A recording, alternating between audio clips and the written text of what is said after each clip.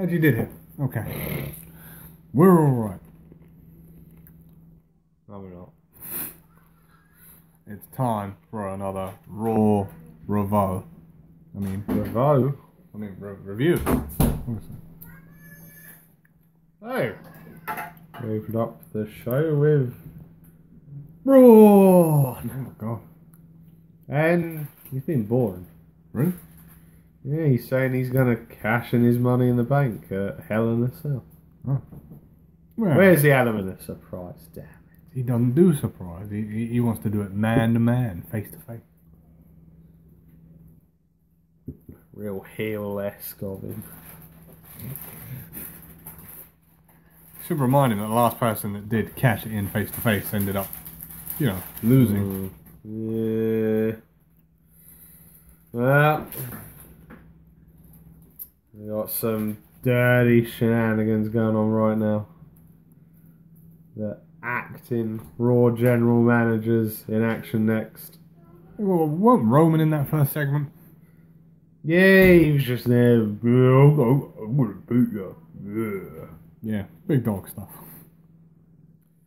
I'm gonna beat you in my yard. Mario. The Shield, what the Shield do? Yeah, we. Oh, on a more interesting stuff.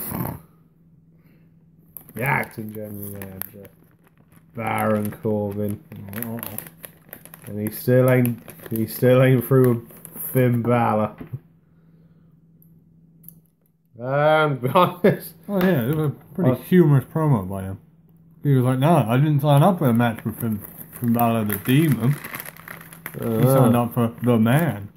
So that match, it don't count." God. Oh.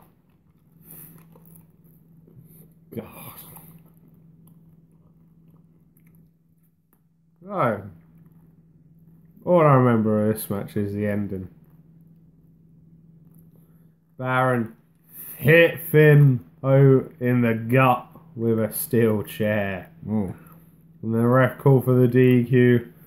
And Baron grabbed the microphone and said, "Sorry, I forgot. I neglected to inform everybody. This is a no DQ match." Then he hit Finn Balor over the back with the steel chair. Oh man. And then he met his end of days. It's harsh. How do you forget something like that? And the Baron picks up the victory. Unbelievable. What? Oh, and then we had a bit of backstage thing with planning with Apollo Crews and Dana Brooke. Oh God. And Titus went, he's got our match tonight. Ugh. A warm-up match for the women's pay-per-view. And it was like, oh, who's against Sasha Banks? And Apollo was like, what the hell, man? You can't put her against Sasha Banks. It's just great confidence there, Apollo. Oh, man. So, conveniently, that match was the next. Yeah. Funny how these things work out. It was okay. Like I said, they don't do a lot with Dana Brooke in the ring. No, they really don't. But she did alright. She did the handspring elbow. But come on, people. Ultimately, you knew which way this was going to go. Yeah. Backstabber. Yep. Bank statement. And then taparoo.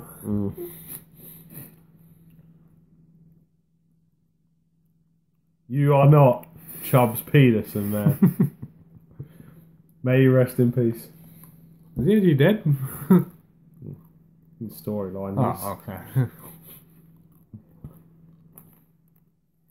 I'm pretty sure Carl Weathers is still alive. He's still with us. Next, we got some Intercontinental title defense match. Yeah, Seth came out and said that, yep, he's bringing it back, the open challenge. Anybody who wants to step up and take it, come out. And who answered the call? Oh, it was KO. Now, this bit I did particularly like, because being in Canada, and Kevin Owens being Canadian, naturally, he's going to get cheered for. Yeah. but he quickly turned it on its head No. and said, yeah, he's happy he's Canadian, but he wishes that he was in Toronto, Oh. not Montreal. Oh. And the crowd quickly started booing him.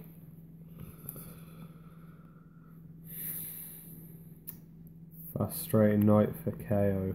It was a good match. Should be a good match. And there was a lot of good reversals in here. Yeah. Kevin Owens went for his moonsault. Oh.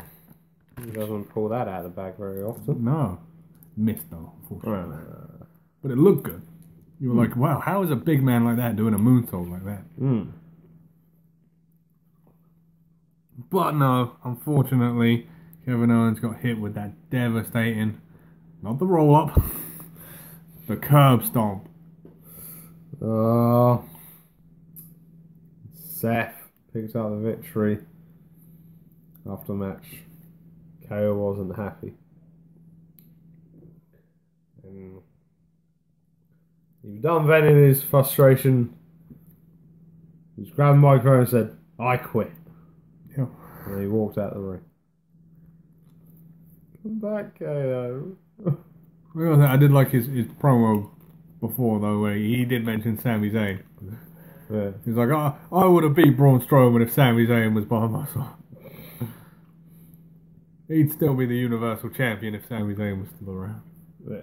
And it was like, well, you probably wouldn't. Oh boy. Tag team action next. Yeah. Got the Revival Oh dear. and the B team. B2, go, go, go. B. Terrible. Utterly terrible thing. You know what's funny? You know YouTube has this likes and dislikes system. Well, they put up the B Team's music a couple of weeks ago. And this was pretty funny. And it actually has more dislikes than likes. Brilliant. I don't know how you manage it. Oh dear. It was alright. I'm not particularly a fan of either team. It's got to be said. But all we were bothered about was the finish. Bo Dallas had been taken out. And then Wilder and Dawson got a cheeky tag. And that was the end. Kurt Axel got hit with the Shatter Machine. Oh dear.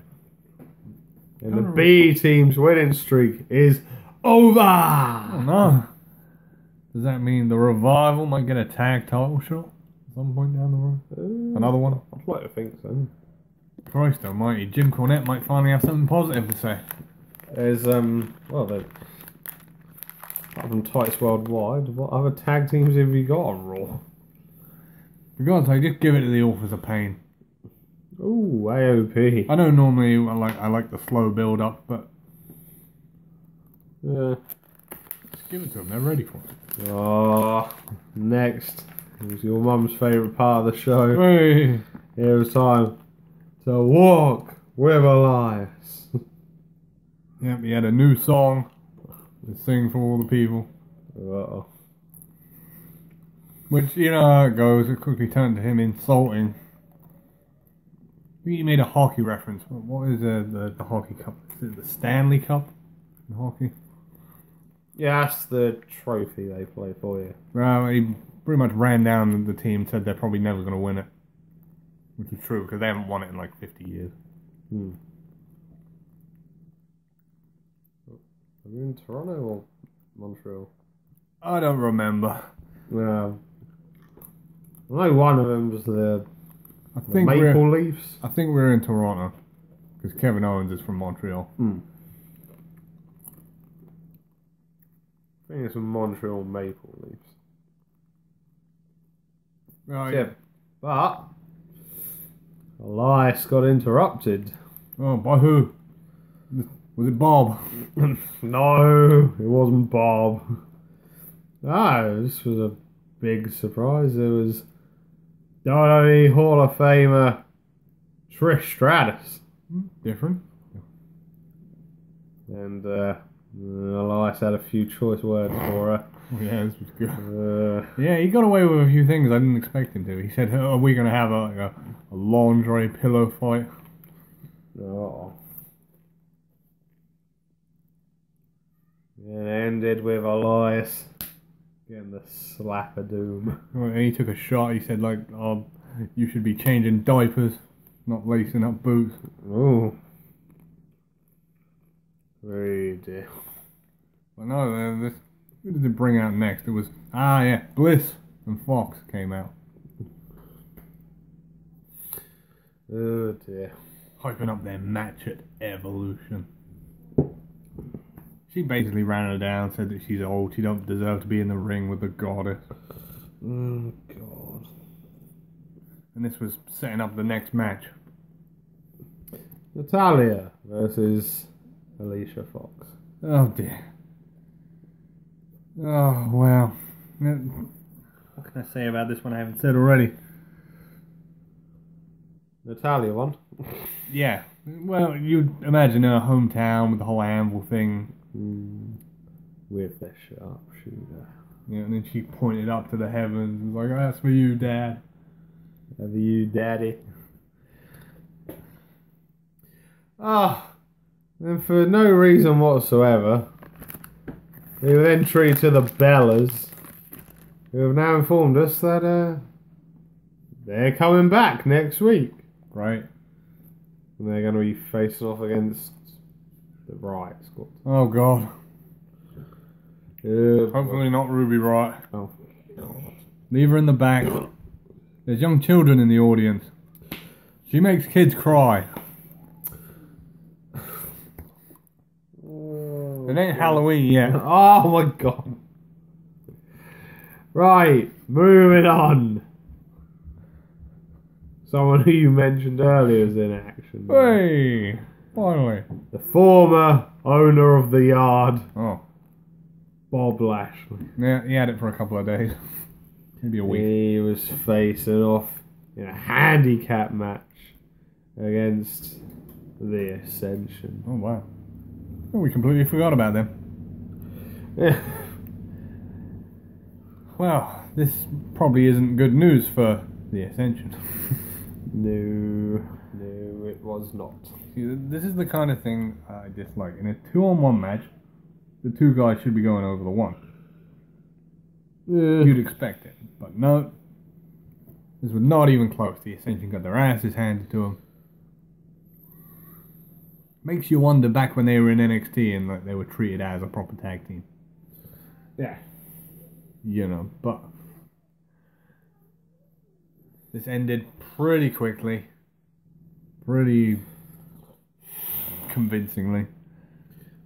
Bob picked up the victory. I believe it was with the Dominator. Yeah. Or a version of it. Yeah, it was.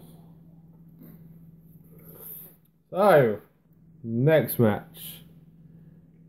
We had Lunatic, Oh my God. Dean Ambrose, facing off against Jinder. Well, that's disappointing. I mean, I was interested to see what Ambrose was going to come back and be like. He doesn't wrestle with his tank top on anymore. No, he doesn't. He's going to go shirtless. Yeah. So it won't shock you to know that Ambrose picked up the victory in this one with Dirty Deeds. Yeah. Not as good as the one he did to Dolph last week. Oh, jeez. Where he like caught him in midair and then dropped him. Yeah, that was nasty. But no, he got Jinder, he dropped him with it. And you can't say you don't deserve it. That's what you get for rattling on about peace and love in the back. Ugh.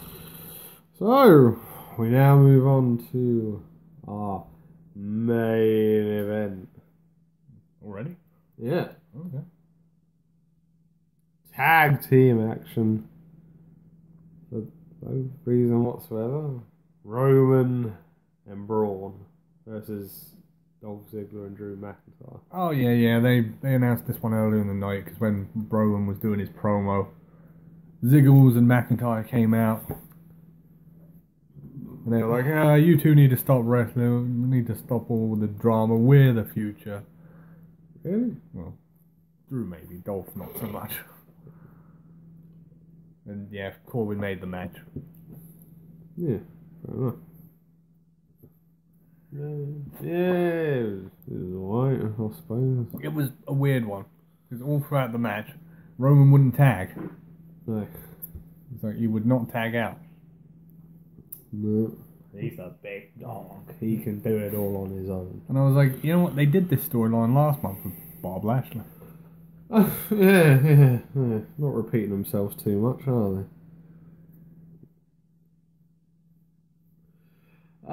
And then when it finally came to it, and you thought, okay, he's going to make the tag this time. Yeah. Braun wouldn't tag him. No.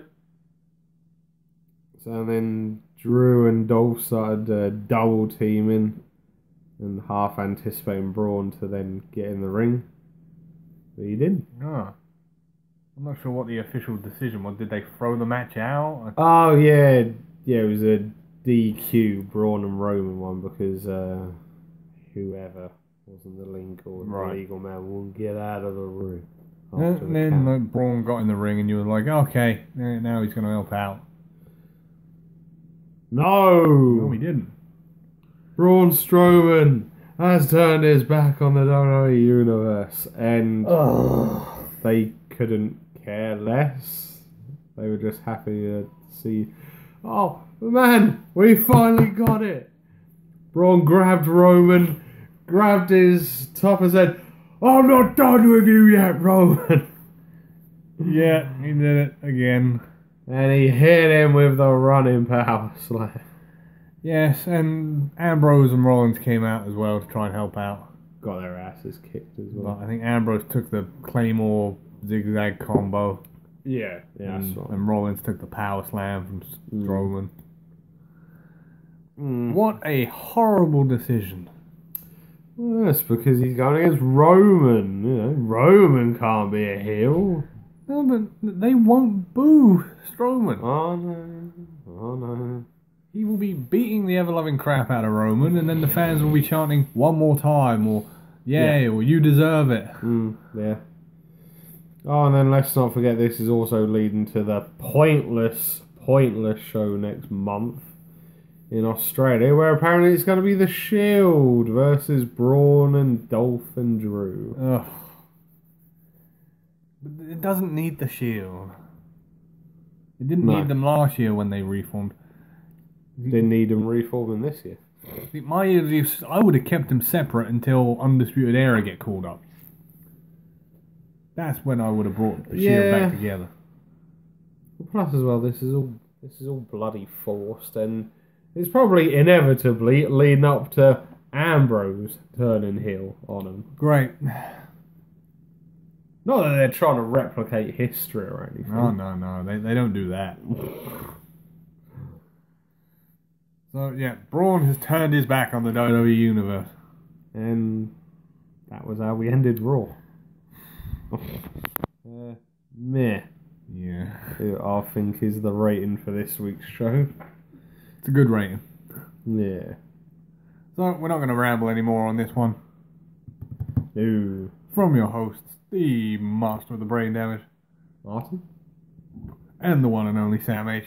We'll see you again for the next one.